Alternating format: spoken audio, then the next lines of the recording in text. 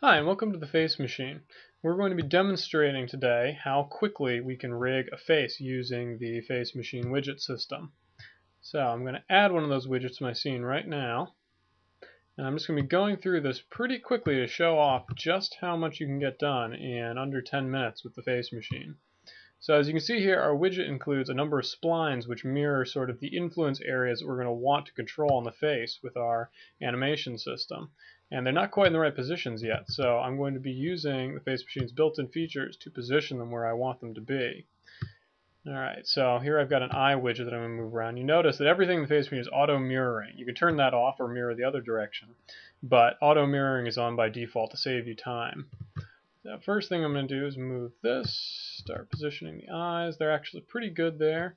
I'm going to position the mouth a little bit. It needs to be wider, clearly, and set in more deeply. The idea that I'm going for is I'm going to try to make it so that these splines line up along the curves where our face would naturally be deforming.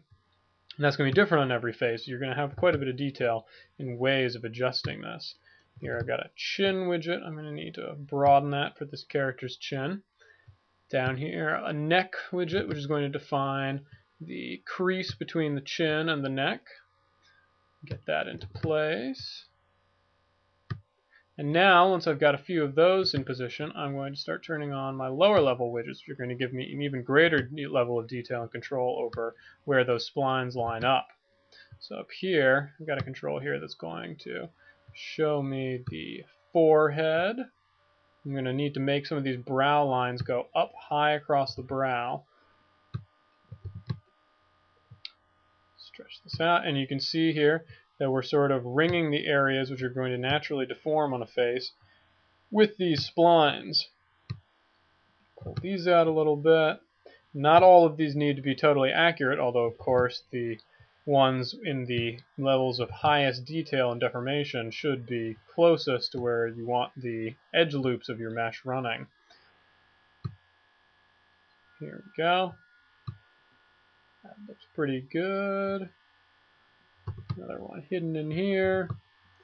I'm going to try to line up as much of this as possible with existing geometry. As you can see here, we've got loops that line up reasonably well with these edge loops. They're not going to hit every single face, but a lot of them are going to be close enough to make the deformations look very good. Move my eyelids into position. Move some of these. I want to be able to see these splines and where they're going to be running across the face. A lot of these are looking pretty good. You can see that they're clearly going to line up well with the geometry on this face. Inside of the eyeball here, I'm going to need to position the eyelid markers so that the system will know where to track the center of your pupil for your character.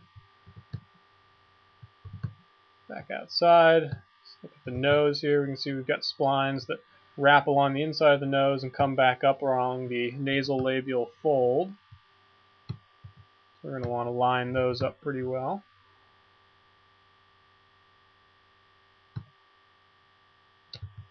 Looking good.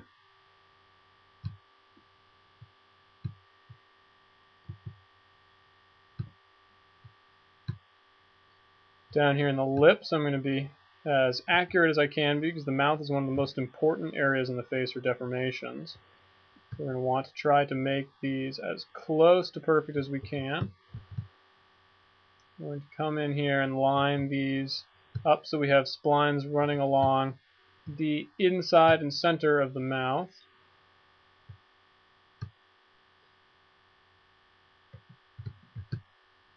And naturally it's going to take a few times to get used to this type of interface, but we find that once someone gets the basic idea of positioning these widgets down, it becomes a very fast process for rigging.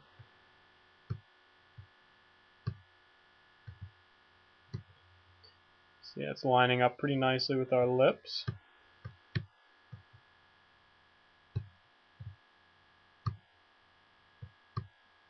It's looking good. That's too far out. Obviously, we can see the spline floating in space, so we're going to want to push that back in a little bit. Get all those so that they line up as close to the skin as possible.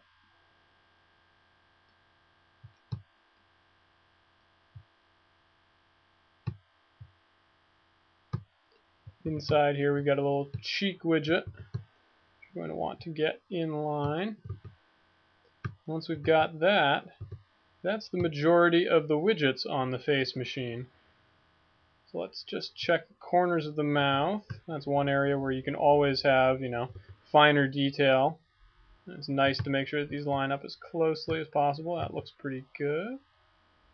Very nice.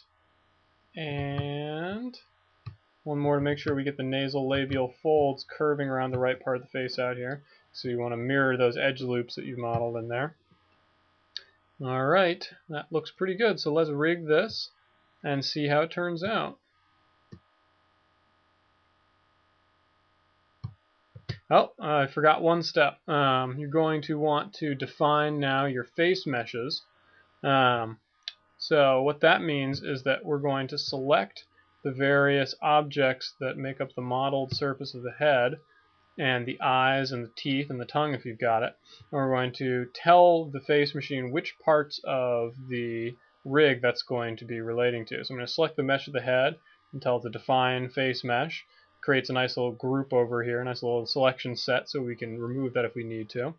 And take the upper teeth, define those, the lower teeth, define those, left eye, right eye, and we don't have a tongue in this case, so that's all we're going to need to do. So now I'm just going to go right ahead and rig, and let's see what's going to happen.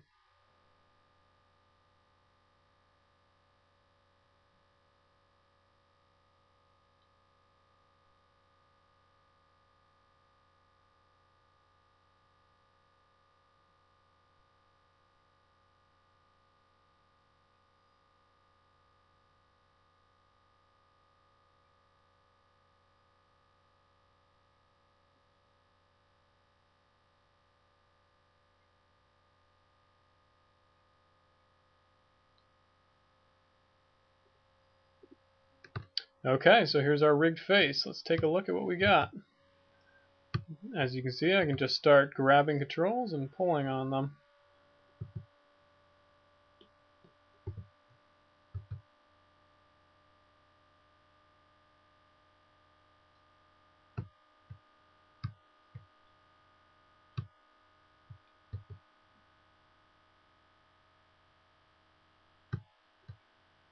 And that right there is the face machine. So in under 10 minutes, I've got us a character which is rigged and ready to be animated.